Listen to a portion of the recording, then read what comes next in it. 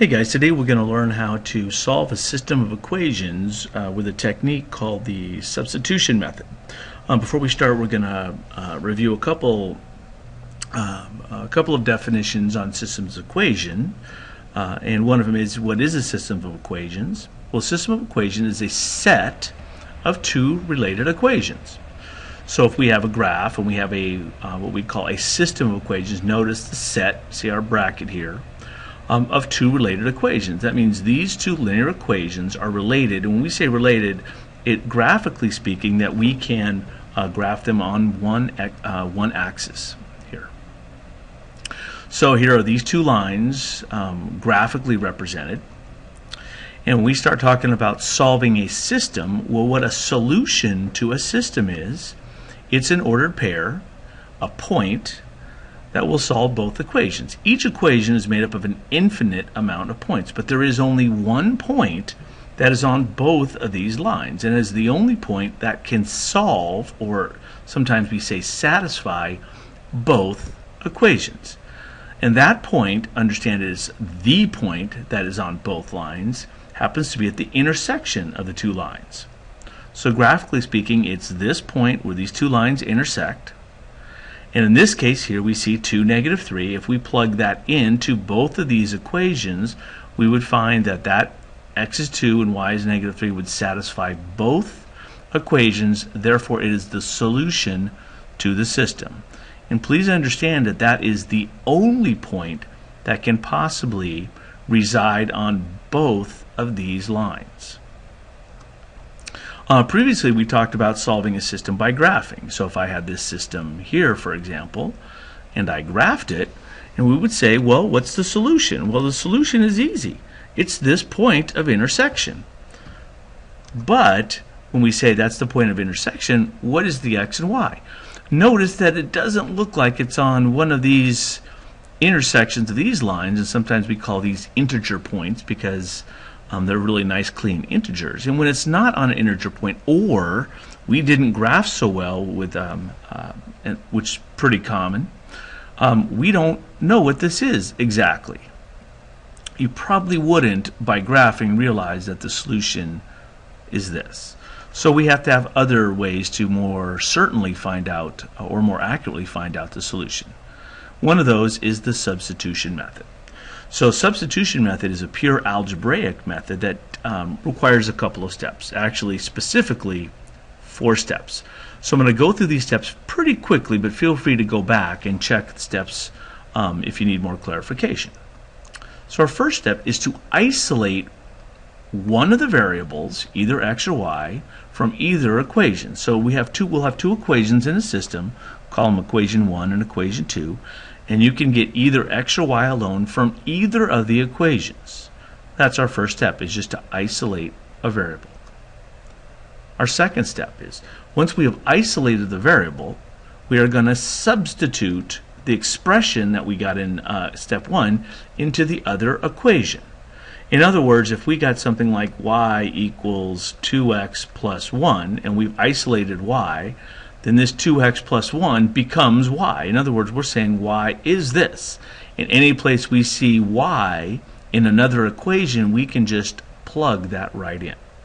That's what it means to substitute. Once we've substituted into the equation, we then solve a new equation, and this new equation will have just one variable. So our third step will be to solve the new equation for the lone variable. Our last step is, after we've solved for the variable from step 3, we are going to use that value and plug it into the other equation to solve for the other variable. I know it sounds complicated now, but we'll see after a couple examples what this means.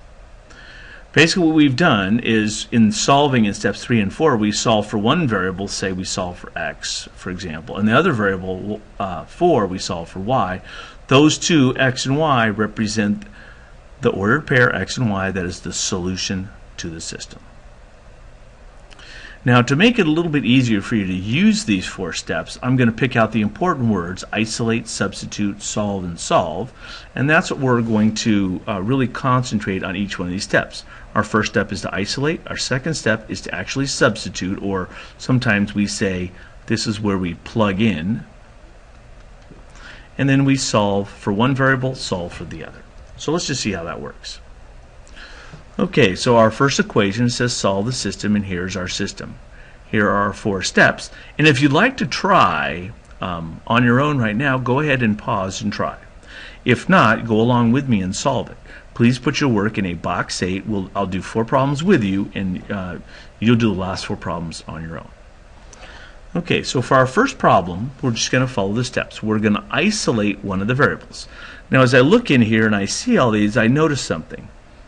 Y is already alone. In other words, on this equation here, it's already isolated.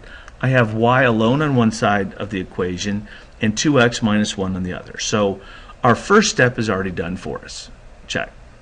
Oh, and I forgot to mention, remember, our solution is going to be a point. So always remember that. You might even want to put that down at the bottom, as our solution is going to be a point, an x and y value. So like I said, our first step is already done. We've isolated one of the variables, y.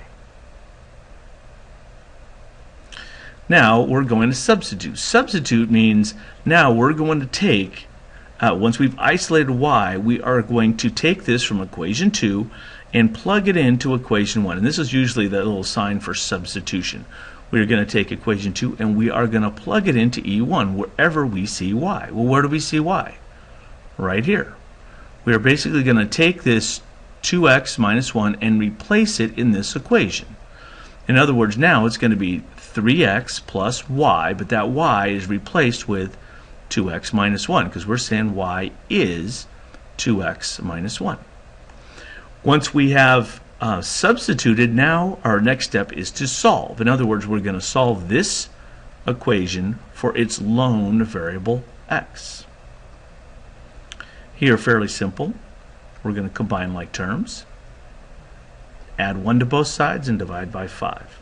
We get x is -1. That represents our x value of our solution, our point of intersection. Our last step is to solve. So here we solve for x. Now we need to solve for y. What we're going to do is we're going to plug it right back into equation 2. In other words, this x equals -1. We are now going to substitute back into here, into equation 2, the other equation. Once we do that, 2 times -1 is -2. Y equals -2 minus 1, which is -3. And it gives us our other coordinate. If you want to check that, you could go ahead and plug this into both of these equations, and you would find that it would solve both of these. Therefore, this point is the solution to this system. Let's try another one. Okay. Again, I've set it up here. Remember, the solution is a point. And why don't you give this one a try? Okay. Our first step here is going to isolate a variable. Now, as I look here, obviously the one I want to isolate is this y. It'll be fairly easy to do. So what I'm going to do is subtract 2x from both sides of the equation, getting y alone.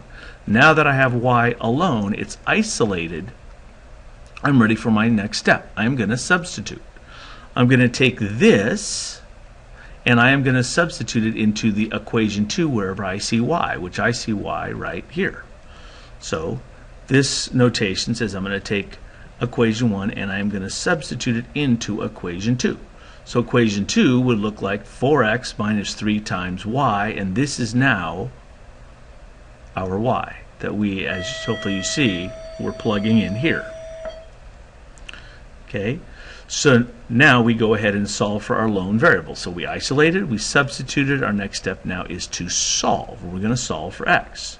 We'll do that by distributing the -3, combining like terms, add 39 to both sides, and divide by 10.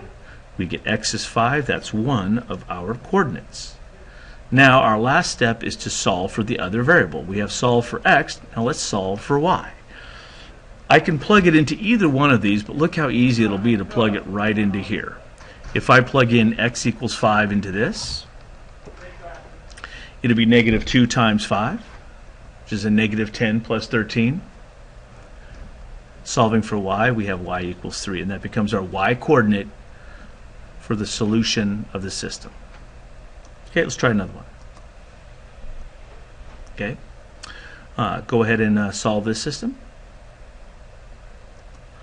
Okay, our first step is to isolate, and hopefully you guys realize that x would be the easiest to isolate. So I'm going to go ahead and just add 2y to both sides, and I've isolated x. And now I'm going to take wherever I see x in the other equation, I'm going to plug that in. I see x right here. So basically I'm taking equation 1 and plugging it into equation 2. So here I have 2 times x, which now this is my x. I am substituting it into there along with the rest of this equation, minus 3y equals 7, and going to solve for my lone variable y. We'll distribute the 2, combine like terms, subtract 12. I have y equals negative 5. I now have my y coordinate, and I'm done with step 3. I've solved, and I want to solve for the other variable. I want to figure out what x is, and we're saying right here x is this, so I'm now going to plug it into my equation 1. 2 times negative 5 is negative 10, plus 6 is negative 4. Given our solution of negative 4, negative 5. Okay. Let's try this one. Go ahead and give it a shot. Okay, hopefully you saw the easiest thing to isolate is this y, at least that's the way I look at it. So I'm just going to add 3x to both sides and now have y alone. I'm now going to substitute that y, because we're saying y is this. We're just going to substitute it right into here. So it's equation 1 into equation 2. I have 5x plus 2 times y. My y is now 3x plus 5 equals 21. Notice I just have one variable that we can solve for. I'm going to distribute my 2, combine like terms, subtract 10 from both sides and divide by 11. I have my x coordinate of 1. I'm now going to solve for my other variable. I can plug it back into any one of these equations, and I'll use this one. I plug it into here. Y equals 3 times 1 plus 5. 3 plus 5, so y equals 8. Okay, remember this is the solution to our system. If you follow the steps on all of our on all the problems, it should be fairly simple to come up with the answer. So please do these 4 problems for class tomorrow. We'll go over all 4 of those problems in class. So good luck, and we'll see you tomorrow.